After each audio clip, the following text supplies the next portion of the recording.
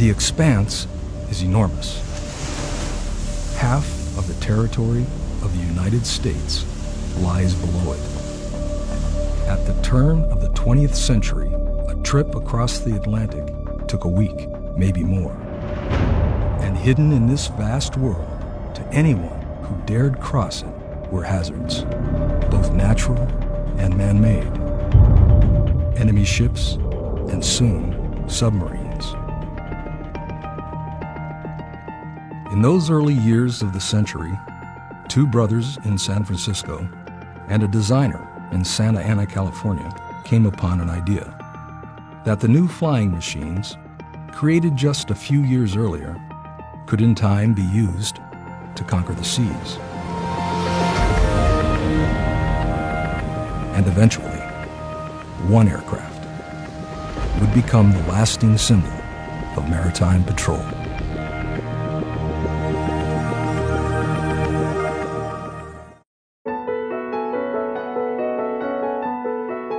In 1912, Glenn Martin flew his self-built biplane across the waters between Catalina Island and Newport Bay. At the same time, in San Francisco, Alan and Malcolm Lockheed were working on their own seaplane, the first ever biplane with a front-mounted engine. In 1913, the Model G flew from the Golden Gate entrance across the waters of San Francisco Bay. Soon, competing businesses emerged: the Lockheed Aircraft Company and the Glenn L. Martin Company. They had no idea what seed they were planting with regards to using this technology to not only traverse great expanses of water, but also be able to explore those great areas of water. Planting the seed. Over the next 4 decades, both companies would develop planes with technologies and capabilities that would later become key elements of maritime patrol aircraft.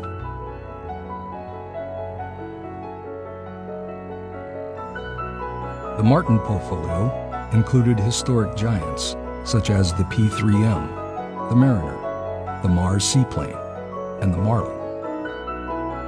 Lockheed built venerable aeronautics icons, including the Hudson, Ventura, and the Harpoon. As the Cold War heated up, so did the threats. The U.S. and its allies feared a Soviet nuclear strike executed by a submarine. New threat required new technology. The result, anti-submarine warfare, or ASW. The problem was the submarine was becoming such a strategic element in the enemy's arsenal. And Russia had a tremendous number of submarines and increasing in capability every year. New requirements pitted the Martin and Lockheed companies head-to-head, battling for the U.S. Navy contract for a new cutting-edge ASW aircraft. The Martin Mercator and Lockheed Neptune were the answers. The Neptune, smaller, less expensive, and more capable, won the bid.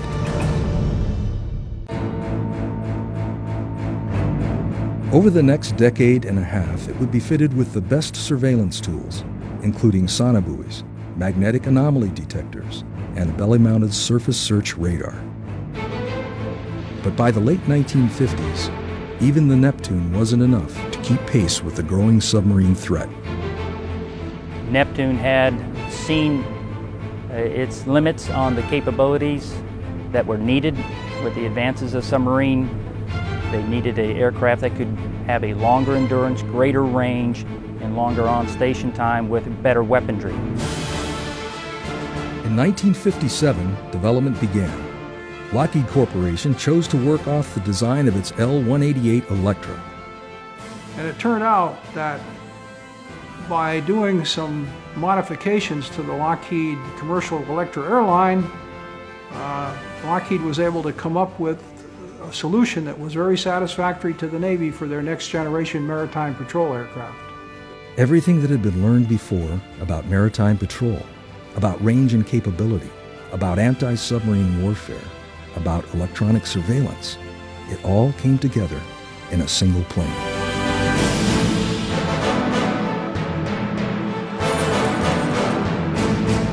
Lockheed P-3 Orion. The P-3 was, without question, on day one, was the most advanced maritime patrol airplane in the world.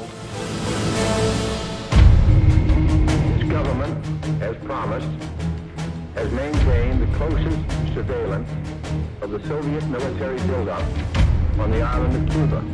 This new plane quickly gained international attention, flying blockade patrols during the Cuban Missile Crisis. Because of the publicity that came with the Cuban Missile Crisis, the P-3 Orion became a household name. Later that decade, it took on a variety of missions during the Vietnam War. And during the 60s, international operators got on board. The aircraft's capabilities continued to grow too. First, the P-3A, then the P-3B, and by 1969, the P-3C was in service. The difference between the P-3B, which was the best thing available, and the P-3C was a conversion from analog technology to digital technology. It was a eureka moment when we started to realize what this was doing for us. In the 1970s, 3 more international operators. Meanwhile, the world was changing, and so was the P-3. Once just a sub-hunter, it shined in new roles, fighting forest fires, tracking down drug runners, or watching over fishery and wildlife areas. So again, just a testament to its versatility of the design and capability of this aircraft. In the 1980s, Japan and Portugal became operators, and the P-3C Update 3 made its debut. By this time, the P-3 had become the go-to plane for U.S. Customs and Border Protection. Meanwhile, NASA, along with NOAA, started using it for weather research. And in the early 90s, at the onset of the Iraq conflict, U.S. Navy P-3s were the first American forces to arrive in the area. That decade, 5 more countries became P-3 operators.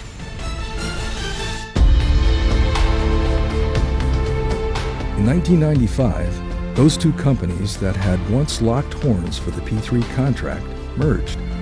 Ironically, at the same time, the last P-3 rolled off the production line. It all came to an end for me when I gave the farewell speech at the delivery of the last P-3C to the United States Navy. I think it was a melancholy moment for everybody when the P-3C production finally came to an end.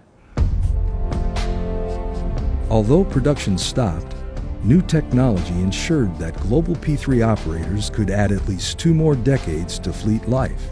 First wing is now in production on Orion Way. In 2008, the P-3 Midlife Upgrade Program, adding even more life to this critical aircraft. The 21st century also saw 3 more countries join the P-3 family as Orion operators.